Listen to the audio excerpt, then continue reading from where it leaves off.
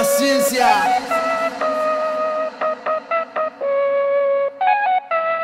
Welcome back to the Kickback DMV. I am Diamond B. Frazier, and I'm back, like, for real this time. I know I've been gone for some years, and y'all like, girl, where the girl at? Like, she's here. And today I have with me Darius. How's everybody doing? Okay.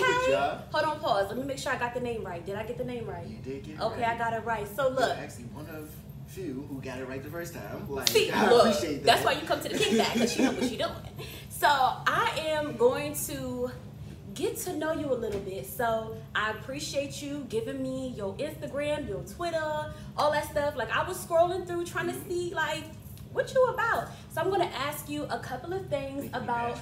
I'm going to ask you a couple of things that you posted online, whether it was a meme, a caption, and you just give us a little bit of insight about that so we can figure out who you are. Oh, okay. Okay, cool. It was a meme. It says, every smoker has a story. So before you tell them smoking kills, I want you to know that something is already killing them. Are you a smoker? Depends on what we smoking. Okay. So are you the smoker with the story? Yeah. Okay, tell us about your smoking story. Where did this start? So I started smoking weed at like 16. Okay. And the funniest story about that was, it was random. Okay, so I used to work at this place called Woodham Country Club. Okay. And while I was on my break, because I was working a double with some of my coworkers, they were like, hey, we're going to chill out at the crib real quick until it's time to clock back in. I was like, all right, bet. So I'm in the back of the car, we chilling, we bumping music and everything like that. And then that's when one of his homies was like, yo, we just gonna make a few errands. And then his brother turned around and looked at me like, yo, we gonna get you high as shit tonight. Woo, and I'm like, no choice. And I was like, okay. Like, I was always curious about it, so it was just kind of like one of those things where it's like, sure. Okay. And if I don't like it, I'm never gonna do this again, but hey. But you didn't feel pressure to do it? No, they were my friends. They were my homies. It wasn't like you're going to do it. It was like in a joking manner, like, hey, yeah, we're going to get you high as shit, but are you down with that?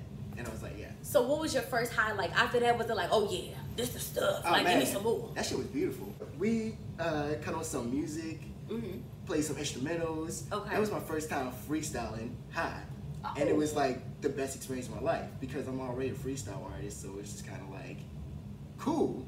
And then it just amplified it a lot more. So, yeah, that's what got me started. But also on that meme, it says that know that something is already killing them. Oh, yeah. So aside from just recreational, does it help soothe like any pain or anything that you're going through? It slows down the mind for me. Okay. It's just kind of like when I feel like some sense of like anxiety or something like that, I'm just kind of like, boom, when I hit it, I just kind of chill out, analyze the situation a little bit more. Okay.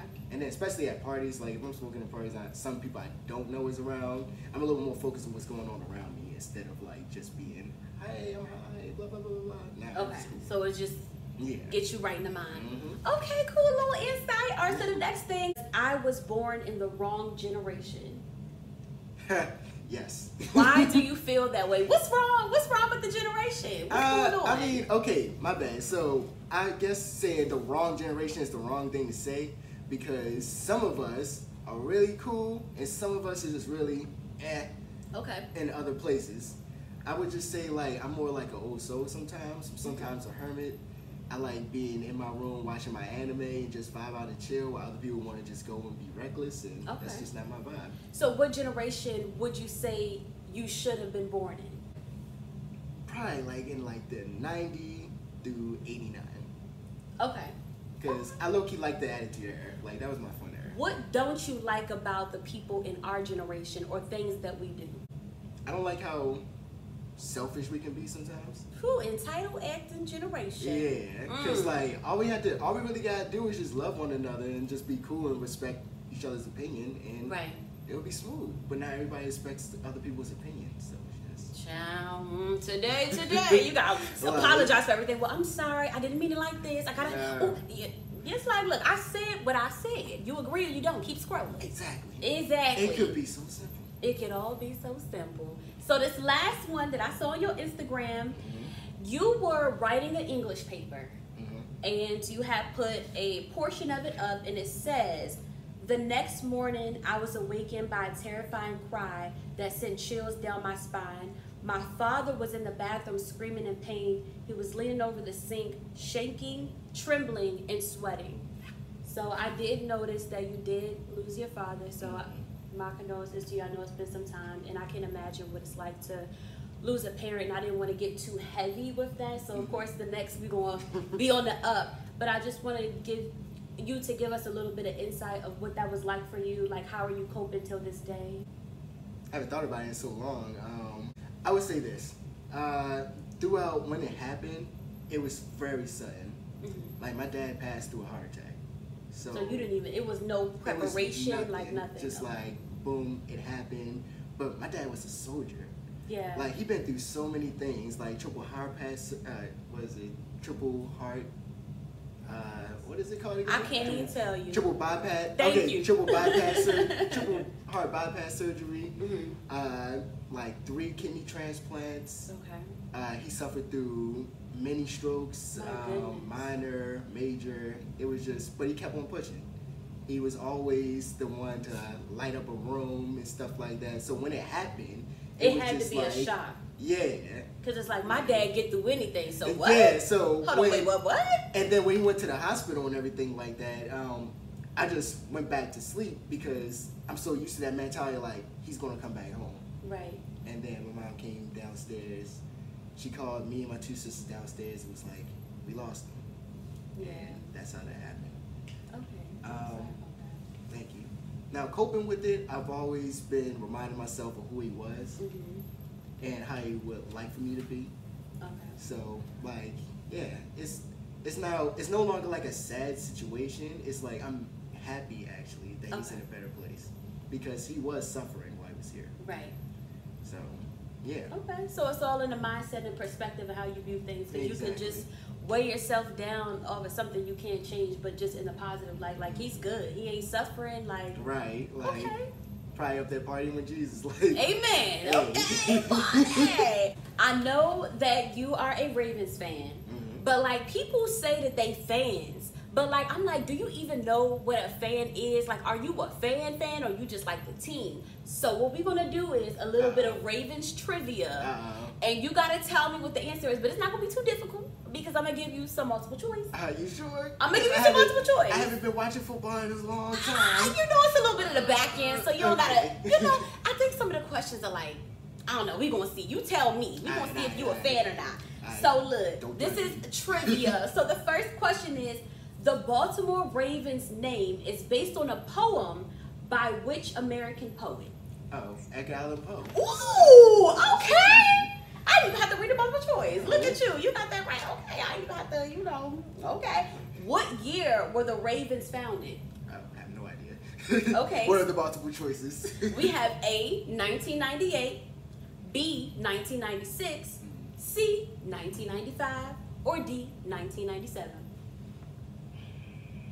Okay. I'm going back. It's always, I'm gonna go with C.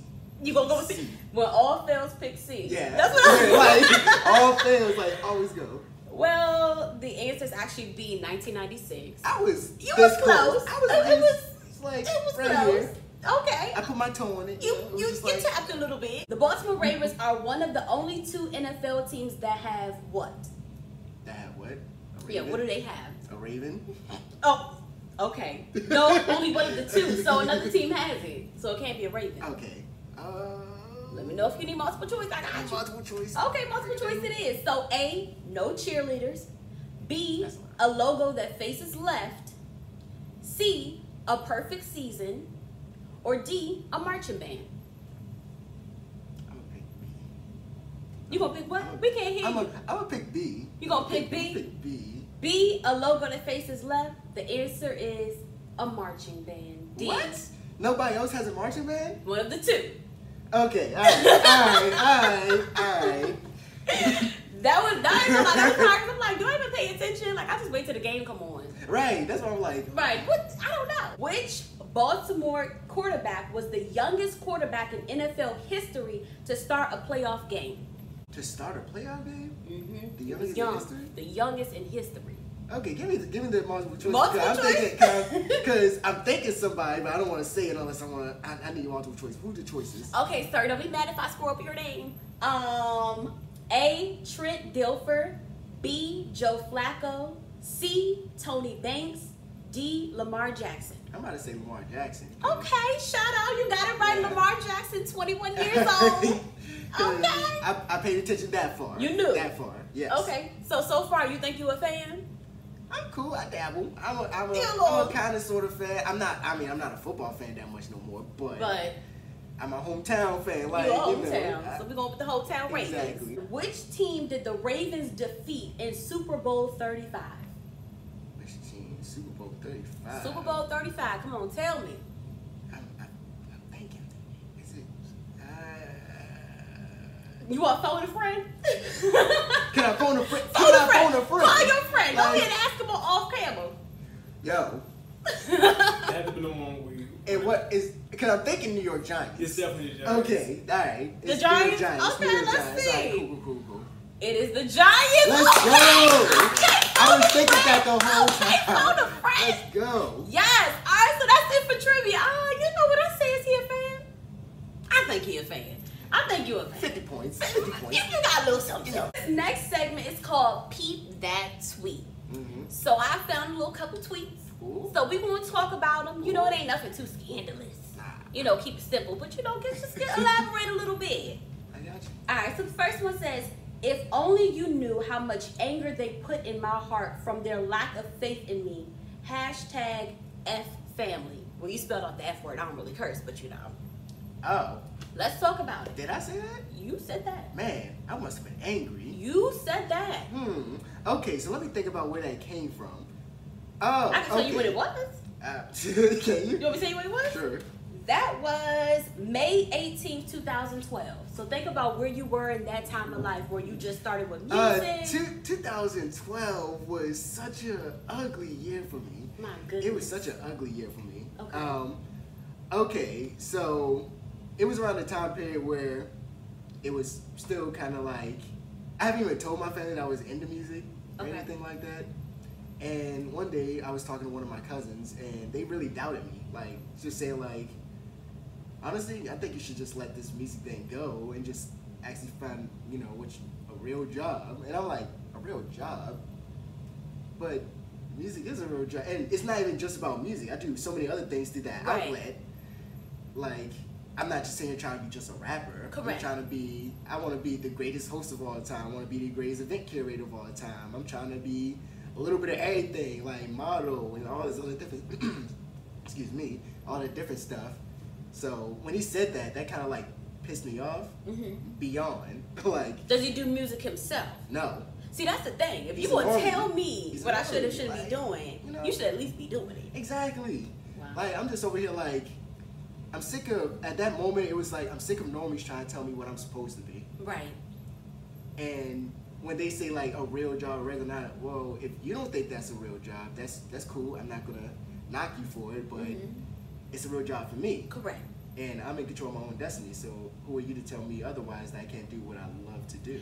Do you think it was because they don't think that you're good at music, so instead of saying that, it's like, hey, you know, don't quit your day job? Or was it like, I don't think that that's going to be able to financially take care of your responsibility? Oh, it was definitely like a financial type of thing, because this was like before I was even getting paid for gigs. So from that aspect, I understood where he was coming from, but at the moment I was very young and very like, I was very into myself. Right. Like, not arrogant, but like more confident. Exactly. And hearing it come from a family member kind of like really...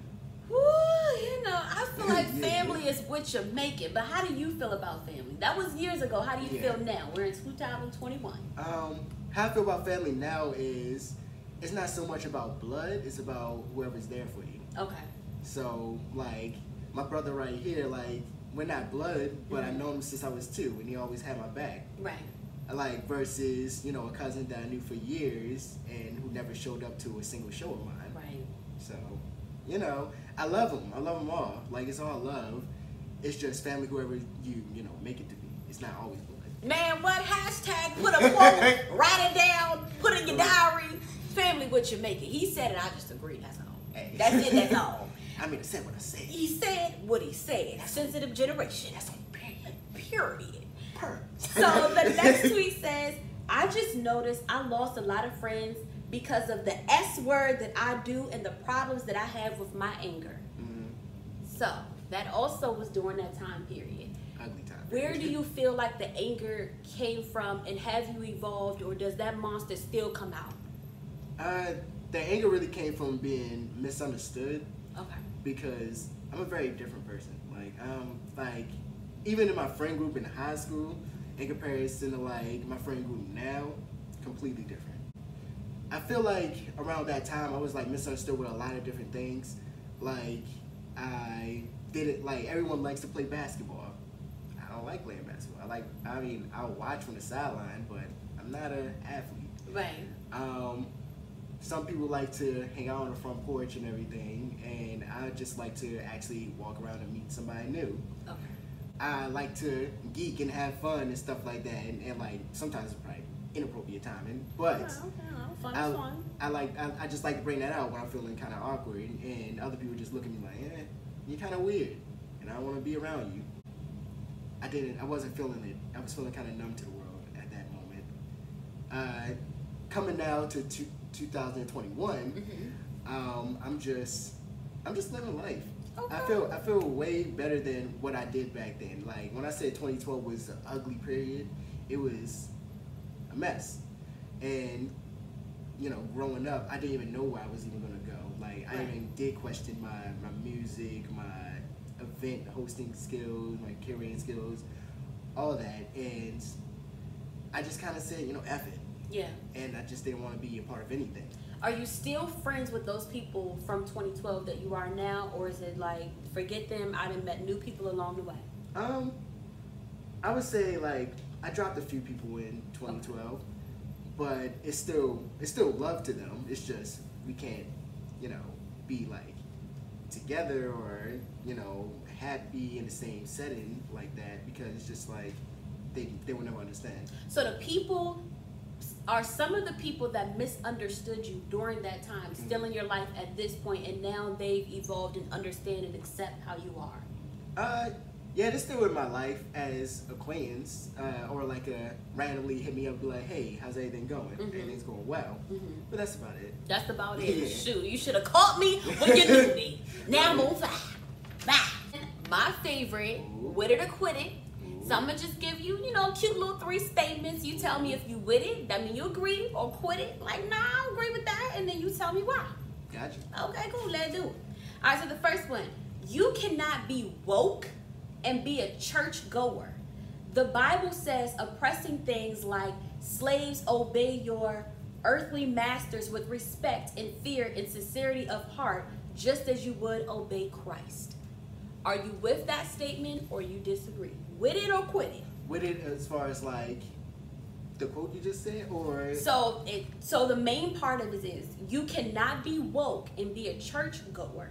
And then we're giving an example saying that the Bible says oppressing things. Quit it.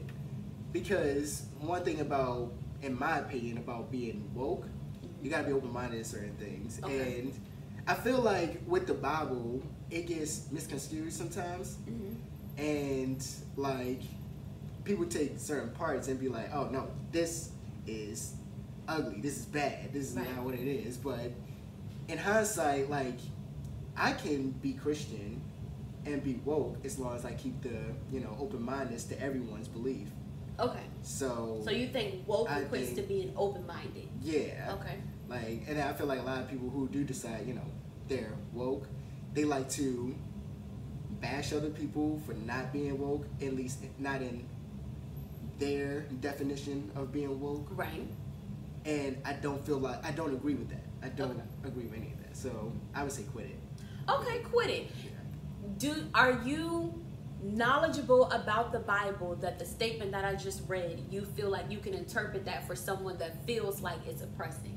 I know the Bible enough, but I'm like one of those type of people who, you know, determine it on your own. Okay. I don't like to, unless like I fully disagree with what you're saying. So if I read the statement back to you, can you tell me what it means to you? Read it back. Okay, let's read it back. Slaves, obey your earthly masters with respect and fear and sincerity of heart, just as you would obey Christ. Earthly masters. Because now when I think of stuff like that, I'm thinking like my parents. I think my parents, and Okay. I respect my parents. I love my parents.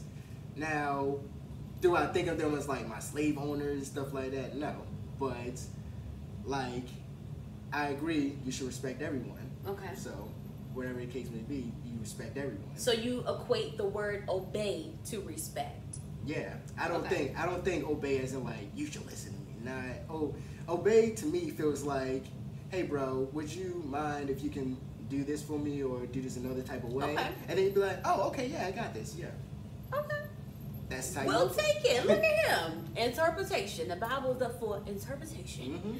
The media has an inaccurate depiction of Baltimore. It's not as dangerous as it's portrayed.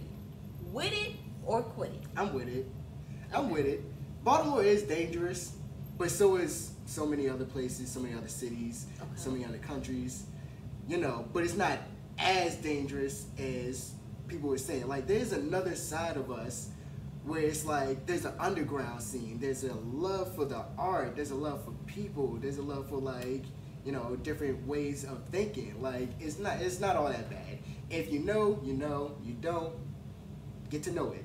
Are there particular parts of Baltimore where it's like, just if you ain't from there, just don't go. But if you want to really know where we're at, like the good, you know, all that you described, the artsy, you should go over here. Yeah. Oh yeah, most definitely. Because some people are just like, you know, we can tell when a tourist is a tourist. Like, we already know that. What's the part of Baltimore where it's like, don't go there? Low key, I would say definitely Poplar Grove at night. Don't go there. Okay. Note that. Don't go there. I can't name any other spots right now. Okay. But there are definitely some spots that are like, You shouldn't be going. nah, don't go there at night, bro. Don't go there.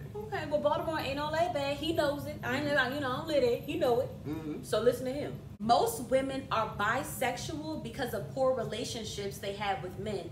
She's almost given up on men. So almost as in, you know, I got one foot in. You know, I ain't lesbian, but I still date a man. I'm bisexual. How do you feel about that? I'm bisexual. Right, like, is that accurate? Like, Yeah, so you with that statement or you quit it? Like, you agree that women become bisexual because of a bad experience they had with a man? I'm a quitter on that one. Okay. Because not every woman has been through that type of experience, and some of it is just literally a choice. Like you know, I like women. Okay. I love women. I want to be with a woman. You know, so I would say quit it. But why be bisexual? But why be bisexual? I mean, why not? Best of both worlds? Yeah, like if you get away with it, you can rock with it. Cool. Okay. Like, whatever, do what you do. I wouldn't say past trauma really always dictate who you become. Right. So, yeah. Okay, look at him. Open-minded. Whoa, that's his definition. Okay. That concluded today's episode of the Kickback DMV with Darius. So before we go, you got to tell us where to follow you, what to subscribe to, and I need you to give us some words of wisdom before you go. Okay. All right. You can follow me on Instagram, which is DA.RIOUS94. Follow me on Twitter with DA_underscore, my bad. RIOUS94. You can subscribe to. Actually, you can check out my link in my bio. I got a single out called Split Velvet. Okay, check that out. The sun is barely out, so I'm giving that shine. Walk past a couple girls, one said, yo baby, you fine. Definitely check that out. It's on every streaming platform. It's on Spotify, Tidal, all that good stuff. I'm not even gonna go down a whole list. I feel like y'all Click should the just link. click it. And the words of wisdom for us. Tell us something good. Tell us something we should listen to. What you got? Be yourself. That's it. Just be yourself. Like, don't let the jewels, don't let the the swag, don't let all that control your persona. Just be who you always been, like from day one. I like it. Be yourself. I'm gonna be me. You are tuned into the Kickback DMV. Catch us on the next episode. Yes, still feel like I got the juice. Check my style, yeah, that's the proof. I'm happy being alive to continue my grind. The sun is barely out, so I'm giving that shine.